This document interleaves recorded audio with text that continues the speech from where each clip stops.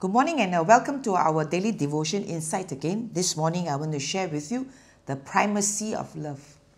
And my text is found in 1 Corinthians chapter 13 verse 13. It says, the greatest of these is love. You know, we are very familiar with the fruit of the Spirit, and love is actually one of the first fruit. Love, joy, peace, patience, kindness, etc. So love is the first word mentioned, or first virtue mentioned in the fruit of the Spirit.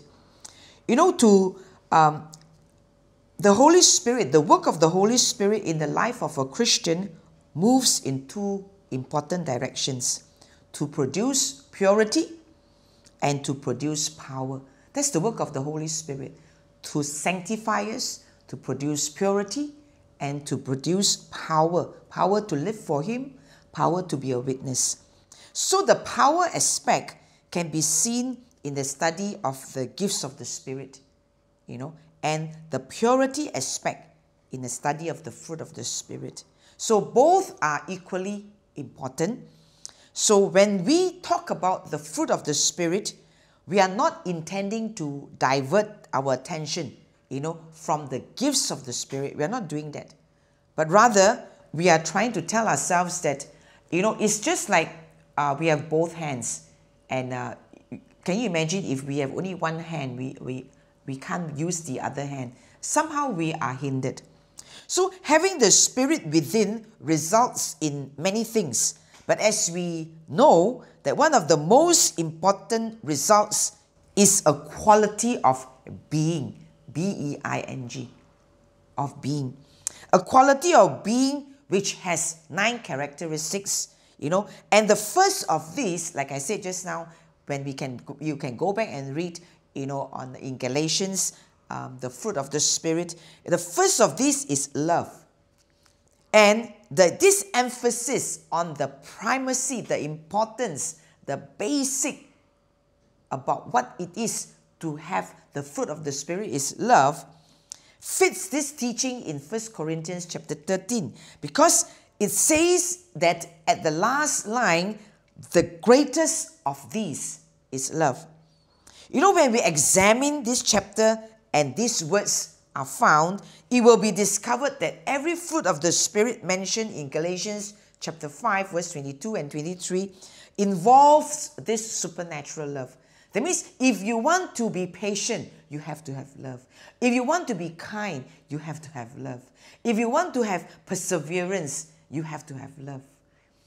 So indeed, in either way, it is synonym. These synonyms actually will lead to the fact that the primary base foundation of the fruit of the Spirit is to have love. So all the fruit depends on the first, and that is love. So love suffers long suffering. Love is kind. Love does not envy, and that is goodness. Love does not parade itself. It's not puffed up. Meekness or gentleness. Love seeks not its own. It's not easily provoked. That's self-control.